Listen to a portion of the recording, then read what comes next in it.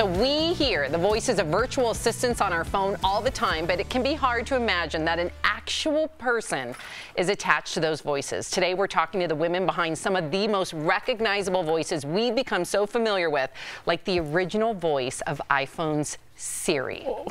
Hi, this is the voice of Siri. What's the weather like today? Here's the weather for today. I found 13 restaurants matching good Chinese restaurant fairly close to New York, New York. The Angels were beaten by the Rangers yesterday. The final score was 3-1. Do you love me? I respect you. Boundaries. Yes, another voice we hear all the time, the text-to-speech voice on TikTok. When you guys have been asking me if I'm the voice on TikTok. Yes, I'm the TikTok text-to-speech girl. My name is Kat. I love seeing your TikToks. How to make homemade burritos. First time skiing vlog. My dog is scared of water. Pav, your first time at Chipotle. Have you heard what a male koala sounds like? Doing my makeup underground. Proof that my cat is an actor. You're probably sick of my voice. I'm sick of my voice. Please welcome to the show the original voice of Siri, Susan Bennett, and Callaghan, the voice of TikTok's text-to-speech. Wow. That was quite the round of applause. It was, I think, because we all feel like we know them in a way. Yeah. Hey, Siri, just kidding. Susan, when you, good to see you. Susan, when you originally recorded the voice for Siri, is this true? You didn't know it was for Siri. I want to know how it felt when you realized your voice was becoming used on millions of iPhones, and could you not sue? I tried. Okay, good call. Good. But the recordings were done in 2005, and they were done for a company called Nuance that provides all of these types of voices, you know, please press 1 type of thing. And so I was told that I was just doing some generic phone messaging voices. Wow. And so 6 years later, when Siri appeared, I was quite horrified, actually. Of course. Yes. What? That's my voice? That's yikes. Oh my so God. yeah, it was a big surprise. Wow. What types of things did they have you say during the recording for Siri? Because you have to say, I would think. Like that Mission Impossible, remember that? And they make them read this. Yes, the passport thing. Yeah. Do you have to say a bunch of stuff? Well, no, it wasn't just a couple of things that I didn't have to read every different sound. I had to read 4 hours a day, 5 days a week for the month of July. And I had to read things that made no sense because they were created to get all of the sound combinations in the language. So things like, say, schist fresh issue today. Whoa. Militia oi hallucinate puckbro okra ooze. Whoa. Yeah. Wow. I do believe I got a little brain damage from that. They weren't even going to pick me to do that. I would still be working on it. But Kat, you were hesitant to reveal in the first place that you were actually behind the TikTok text-to-speech voice called Jessie. How come? Well, once you tell people, Jeff, you can't untell them. So there's that. And also, like, honestly, when my voice of Jessie first went on the platform, she's very happy. And some people were really taken aback. I mean, a lot of these speech-to-text or text-to-speech options were very monotone before this, right? As Susan knows very well. And I didn't do that. It was a very happy, peppy situation. And so when people saw it and heard it on TikTok, some people didn't like it, and I thought, well, maybe it'll just go away then. Maybe they're going to, like, delete it from the platform. But it didn't happen, and people used it more and more, so I thought, okay, maybe they don't hate me, so I'll tell them. I got to tell you, it's kind of weird talking to you. It's like a robot. Yeah, it's crazy. I love it. What's it like getting on TikTok and hearing your voice, kind of like we're surprised right now, and so many different people use it for their videos? Yeah, I love freaking people out right now. It's so much fun. Yeah, you know, it's cool. I love that people choose to use it. I do, because it's resonating with people.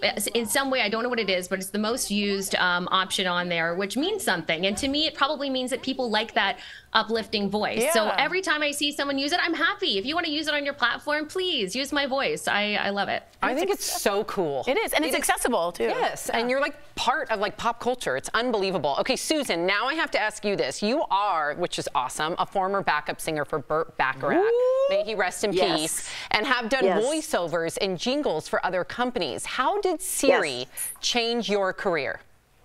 Well, basically, I just became an AI person after that. As I was saying, you know, we humans like to put people in boxes. And if you do a certain thing and become known as a certain thing, that ends up being your destiny. But I did kind of turn it into another career because I do a lot of speaker events, and I talk about the whole Siri, the history and how the recordings were done. And since Siri was the first one, it was pretty unique. And the original voice, mine was the original voice, was kind of cool at the very beginning because she was kind of snarky. Yeah. Siri, you would ask Siri questions and she would tell you what she thought.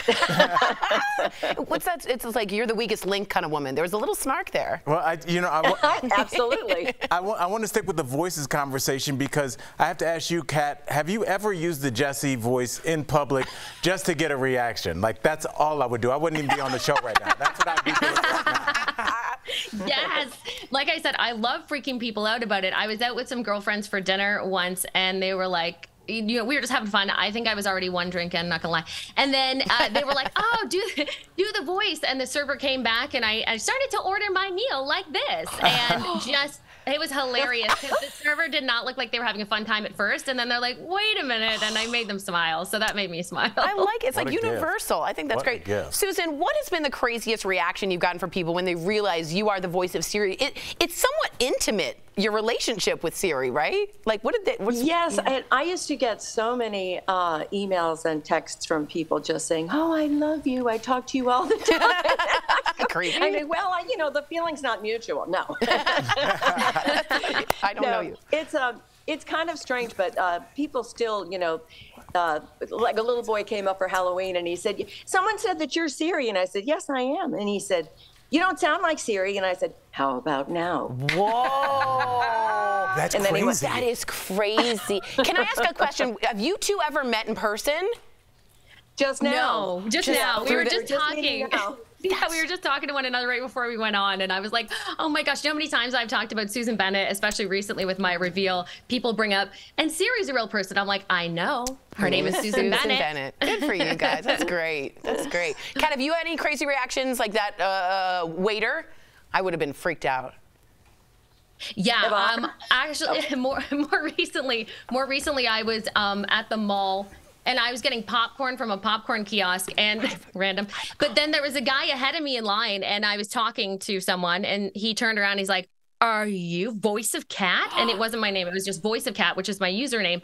And I was like, oh, yeah. And he just, everybody, the voice of TikTok, give her free popcorn. I'm like, I don't need free popcorn. I'm good. And I'm going to leave. I'm going to take the free popcorn. It's because we all know you. I've never seen our comments light up this fast because everybody has a Siri or a Cat TikTok story. In fact, one of our viewers, Sherry Darden, wrote in, I have cursed Siri at times. She always tells me, that wasn't nice. Can you do that, Susan, in your voice, in your that wasn't nice Siri voice? Well, what I can say is be careful what you say to Siri because she knows where you live. Yo! I see a horror movie. I kind of do too. When she broke into that last one, I was like, that's creepy. Like the Winnie the Pooh, it would be seriously? Yes. Murder? Well, that's my handle. That's Seriously Susan. How cute is that? I'm very into this. Susan, you better she's already thought of it. Yeah, you better write yourself some horror film because we would all show up to the theaters to see that. Free popcorn. Yes, please hire me. Yes, Heck I'm for hire. Heck yes. Susan and Kat, thank you so much for joining us today. What a treat. DBL Nation, Susan is available for all types of voiceover work through the Vox agency, and Kat Callaghan is available on Cameo for personalized videos. How fun is that? We'll be right back. So Thank great. you. Thanks, guys. Bye, guys. Thank you. Thanks.